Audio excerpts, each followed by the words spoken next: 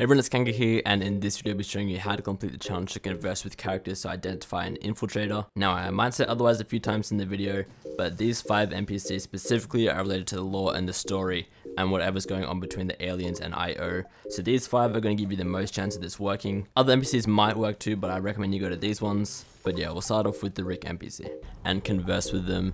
And to do this, you just have to go up to them, and then there'll be an option here with a little dialogue bubble, little chat bubble. Click through that, and then just once you've done that, it'll kind of conversing, and you'll see in the top left, it'll complete the challenge for you. So one NPC you can do this at is going to be the Rick NPC here on the map. It can be any NPC, and yeah, I'll go find some more now to show you guys.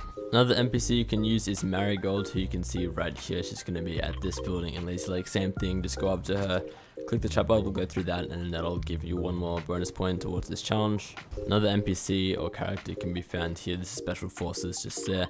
Catty corner, same thing, go up to him, talk to him. You can buy a legendary ray gun from him. I did not know that. But you can see it'll be something like this. Okay, so this is actually one in disguise, but you'll have an option like this. Click through that, and in this case, it's going to turn into an alien. But yeah, you just have to go through it and talk to them for the challenge. I'll go over to another NPC now. You can also find this NPC here, which is the Rook NPC, and this is at the satellite base, which is north of Retail Row. So you can see up here is where this Rook NPC is, and she's going to work for this challenge as well.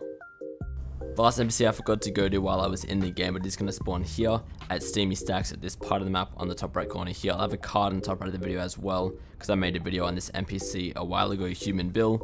This guy's going to work as well for this challenge, but yeah, that's it for this video. If you guys have any more questions about this challenge or anything else related to Fortnite, feel free to comment down below, and I'll do my best to get back to you on that. If you found this video useful at all, make sure to leave a like, subscribe, comment, share, all the those things help me out massively. And if you want to support me as a creator, that's going to be code Kanga in the Fortnite item shop. Otherwise though, that's it for me for now, and I'll see you all next time. See ya.